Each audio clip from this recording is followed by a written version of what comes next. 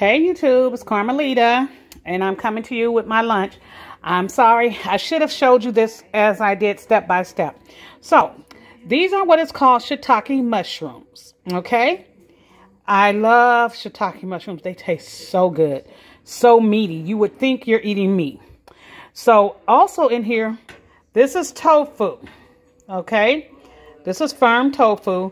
What I did was I took the tofu, I chopped it up, and then I poured my Bragg's liquid aminos over the tofu. Put it in a pot with some chopped garlic and the shiitake mushrooms. So this is how I make my miso soup.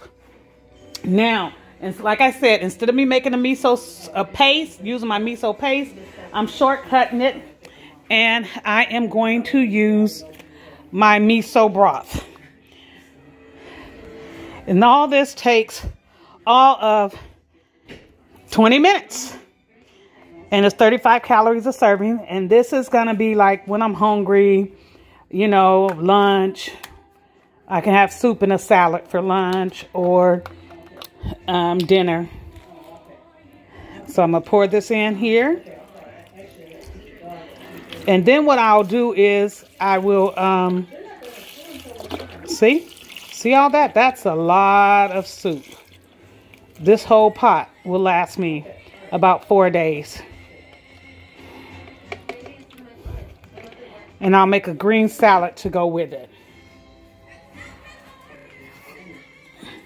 And sometimes I even eat a sandwich with it, a vegan sandwich.